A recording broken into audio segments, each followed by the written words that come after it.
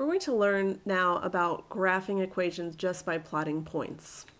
I'm sure that you've done this before, and especially with linear equations, I'm sure that you've graphed equations by plotting points. But when you plot points, essentially what we're doing is we're saying we know that there are an infinite number of points on this line, or on the curve if you're graphing something that's curved rather than linear. We're simply trying to find enough of them so that we get an idea of what the graph looks like. So for instance, y equals x minus 3, if I know the slope-intercept form, I'll probably just graph it like that. If I don't, I'm just going to make up a couple of values. The general rule is that I will make up a negative value or 2, depending on if it's not linear. This is linear, so I'm only going to find 3 points. I usually use 0, and then I usually use a positive value or 2. Again, looking at this graph, I know that it will be linear, meaning it's going to make a straight line because it's y to the first power and x to the first power. So when you start having squareds or you have a variable that is a denominator, that's when you know the graph will look different. So I'm going to use -2, 0, and 2, which means I'm replacing x with those values and then finding y. So y is equal to x minus 3. So x is -2, -2 minus 3 is -5, so y is equal to -5, which means I'm going to plot -2, -5. That's 2 to the left and 5 down, -2, -5. When I plug in 0, I get y equals 0 minus 3. 0 minus 3 is, of course, -3, so 0 for the x and -3 for the y. So that's 0 right or left. Oops, not there. 3 down, not 2 down. And then for my last one, y equals 2 minus 3. 2 minus 3 is -1, so 2 comma -1 is my last point. 2 to the right, 1 down. So I'm going to connect the dots, and that's my line. So notice at the end of each line I'm putting an arrow because I've only found 3 of an infinite number of points that goes on forever to the right and goes on forever to the left, pointing down. Graphing our next one, as we can see, this one is going to look a little different because this is x squared. So it's a good idea to have some sort of picture in your head as to what the graph will look like. Anytime I have a squared value, when the x is squared, I know it's going to be a parabola, open, up, or down, like this. So it might be shifted right or left or up or down, or it might even be flipped upside down, but I know that that's what a parabola or a quadratic equation looks like when I graph it. Notice I've left 5 spaces here instead of just 3 because I don't really know what to expect. So I might use -2, -1, 0, 1, and 2. So when I'm plugging in my values, I'm plugging them in again for x and then squaring and subtracting. So -2 squared is 4, minus 3 is 1, so -2 comma 1 would be a point that I would plot. For -1, I would get y equals -1 squared minus 3. -1 squared is +1. 1 minus 3 is -2. And I'll plot that point. Plugging in 0 gives me, of course, -3. So 0, -3. Plugging in 1, I get 1 squared minus 3. 1 squared is 1, minus 3 is -2. So as we can see here, the points were kind of getting closer together, and now they've shifted and they're turning around and come back up again. And our last one, y equals 2 squared minus 3, which is 4 minus 3 or 1. 2 comma 1, which would be right there. So connecting the dots as best you can, I'm going to have a parabola, again, that goes on forever, up. We will get into this part later, but as you can see, there is a line sort of down the middle of a parabola that does cut it in half. That's called the axis of symmetry. We'll learn all about that in a later lesson when we learn how to graph these in an easier way than just plotting points. Here's another for us to try by plotting points. Again, this is a square root, and so it's important that we try a lot of points here. So -3, -1, 0, 1, and 3. We'll try all of those. So again, notice I'm still plugging in values for x. -3 plus 3 is 0, and then that would just be the square root of 0 is 0. So -3, 0 is a point.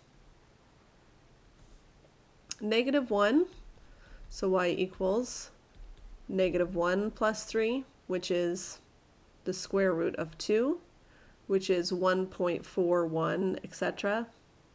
So that's somewhere in here.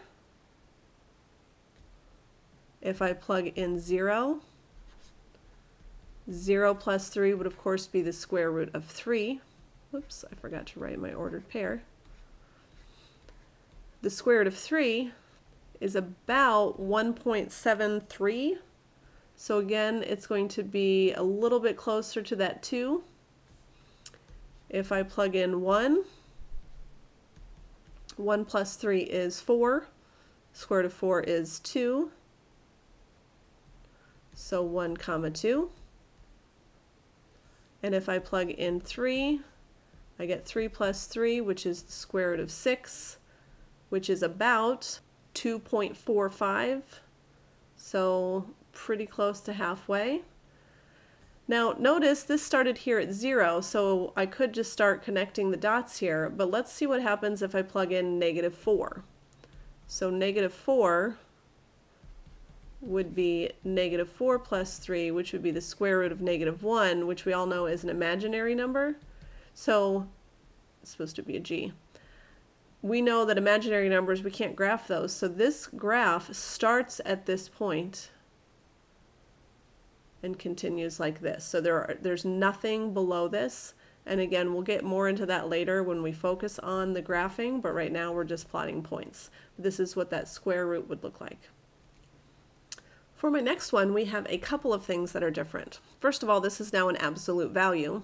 So an absolute value is going to either look like this if it's a y equals equation, or like this if it's an x equals equation. Now notice this is an x equals equation, so that is what's different about it as well. So I should be looking at a v that's, you know, sort of crooked off to the side, which also means that when I'm making up values to plug in, I'm going to make up values for y. So I'm going to use -2, -1, 0, 1, and 2. Again, that's for the y value.